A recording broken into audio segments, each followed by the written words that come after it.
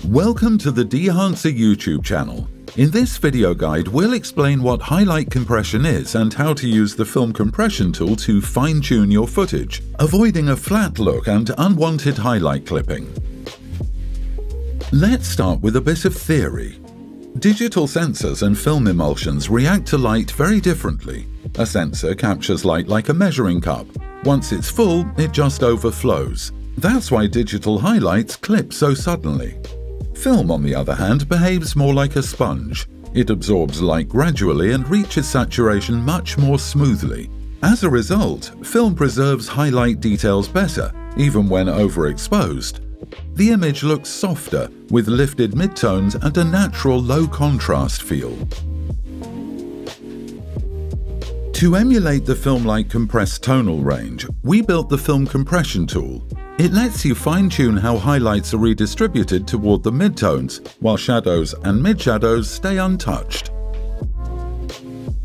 To use this tool, adjust these 4 key parameters: impact, white point, tonal range, and color density. Let's begin with an impact. This parameter determines the degree of compression. The higher the impact value, the more the highlights are pushed towards the midtones. Second is a white point. The white point sets the highlight clipping threshold. The lower the white point value, the closer it moves toward the midtones, meaning a wider range of highlights gets compressed. This increases the perceived contrast of the image. Conversely, increasing the white point shifts the threshold further from the midtones. As a result, contrast is reduced, clipping disappears, and the highlights may appear softer or slightly grayed out. Tonal range represents the width of the tonal range affected by the tool. At 0, there's no compression. At 100, compression spreads from the brightest highlights almost all the way down to the deepest shadows.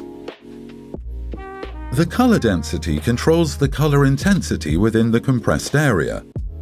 Different film types handle color in highlights differently. Negative films usually lose saturation in the highlights, while slide films stay more vibrant, but clip earlier. With color density set to 0, highlights are less saturated, like with negative film. At 100, colors stay rich, emulating the look of slide film. As a result, after applying the film compression tool, your footage looks more analog and becomes more flexible for further grading. If you found this video helpful, don't forget to like it and subscribe to our channel for more tutorials. Thanks for watching.